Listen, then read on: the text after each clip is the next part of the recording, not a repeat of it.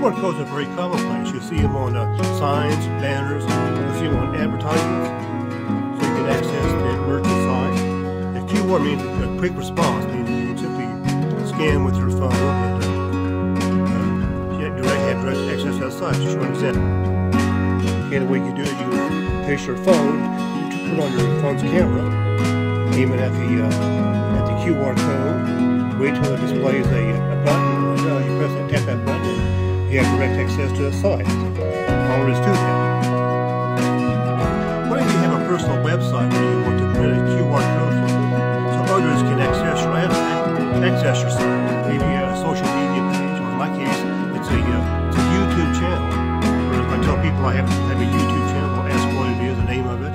Problem is, you have to get on YouTube, and you have to type in the name, MarkBrooksMusic&More, to get on it. Whereas some people may not want to trouble doing that.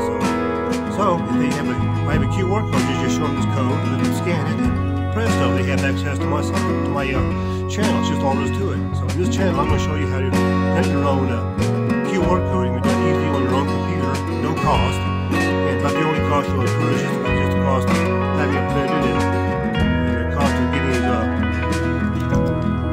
self-seal laminating issues to seal it in. Then you can put it inside a wallet, shirt pocket, and then pull it out to show it so people can scan it and access your site or channel or your own personal website. That's what this video is about. We'll get to it. This is my YouTube channel page. It's titled MarkBrooksMusic&More. It's also the home page if you want new people, non-subscribers, to view first. So, to generate a QR code for it, we'll click the right side button on the mouse. A menu shows up, and you see a selection called Create QR Code for this page. We'll go ahead and click on that, and there's the QR code for my desired YouTube channel page. So next thing is we'll click the download button. We can close that code image, and then go to the File Explorer. And then on the right side, you see a selection called Downloads. We'll click on that, and there is the downloaded QR code. So I'm going to move this to another folder. So we'll cut and go to see. Here's a folder I have set up for it. QR code. And we'll go ahead and paste it there. Okay. Notice I have also added a photographic image, which the purpose for that image, it will serve as a background size reference when we set up the code for making it ready for print. So we'll open this with Paint. Open with Paint down here. And we're going to overlay the QR code image on top of this file. So what we'll do is move it near the bottom. Now, okay, we'll go ahead and double click on that, and there it is. It's overlaid. We want to I want this code to appear 2 inches wide, so that when I print it out, it'll be small enough to put inside my wallet. So I'm going to print the picture as a 4x6, as 4 inches, wide, 6 inches tall from top to bottom. So I want to resize this image using these adjustment corners to narrow it down to about a 2 inch wide.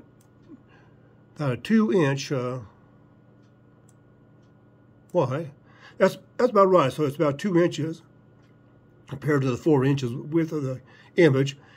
Another thing I want to do is I want to drag it to the center and at the bottom, and then we'll go ahead and save that. Okay, here we want to create a a text code. It'll appear on the top of the QR code like I've shown here.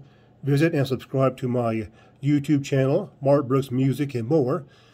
And so we'll do that by clicking on the text, a large A. That's the text icon. And here we're going to draw a rectangle using the mouse, point and drag, generating a. You see a dotted line for a dotted line. We want to select opaque because we want this white. We want this. We don't want to see through. So transparent, you see through it. Opaque, you don't. Color 1, that's your text color. And background color 2, that's a background color. We want black for our text and white for the background. And I'm selected Times New Roman font. So we'll start with a low size font, just size 10. We can increase the size later. Visit and subscribe.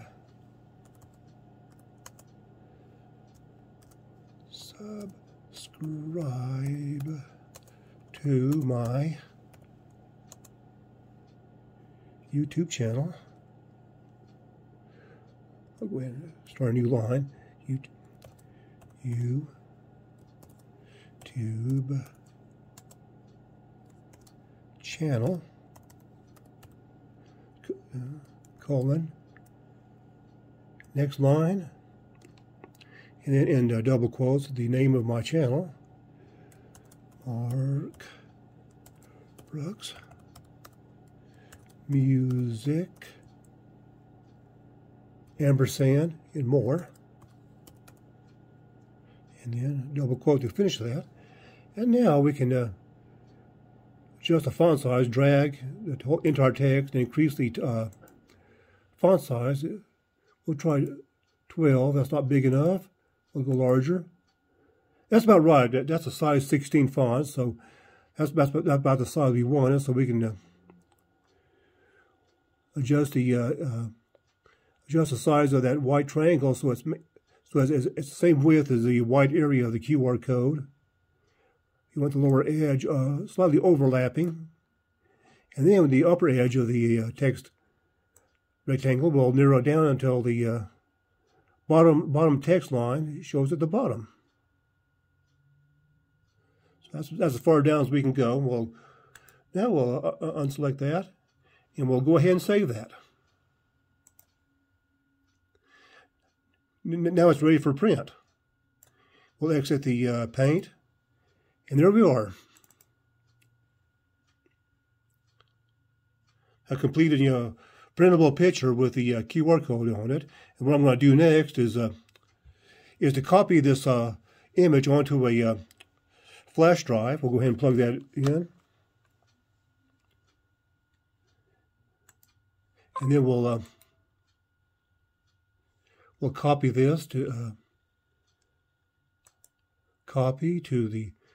You want to copy this to the USB drive.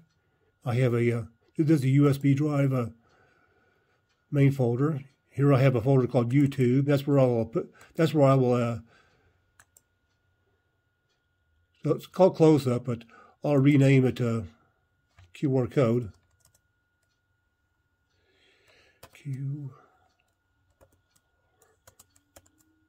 Code.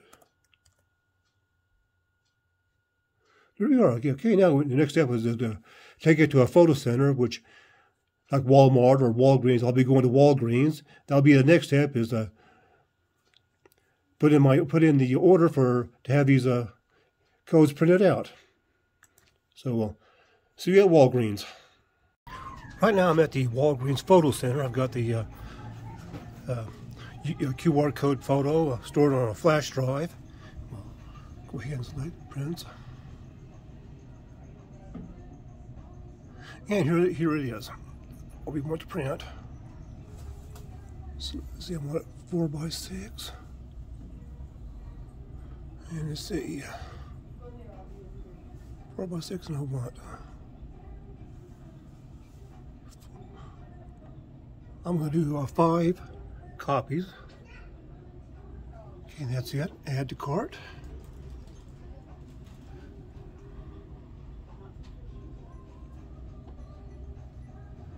And that's it. Just and then check out. You know my phone number. 575 06292. Correct name. Processing the order. Okay, remove my flash drive. Okay, thanks for my order, and he'll be ready in about 30 minutes. Okay, been back from Walgreens, had the photo printed so that I could to the size I need it to where you cut it down, it'll fit into a wallet. So our next step is to with the scissors cut the white part out. We'll do that next. That'll take a little while. So now I've cut the white part out. Our next step is to laminate it using a self-seal laminating pouch. These have two sides to them.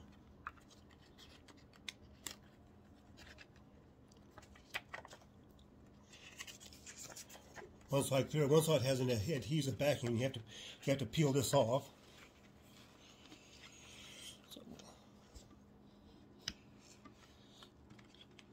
set the printed code in the middle of it. Peel off this adhesive backing, and then we'll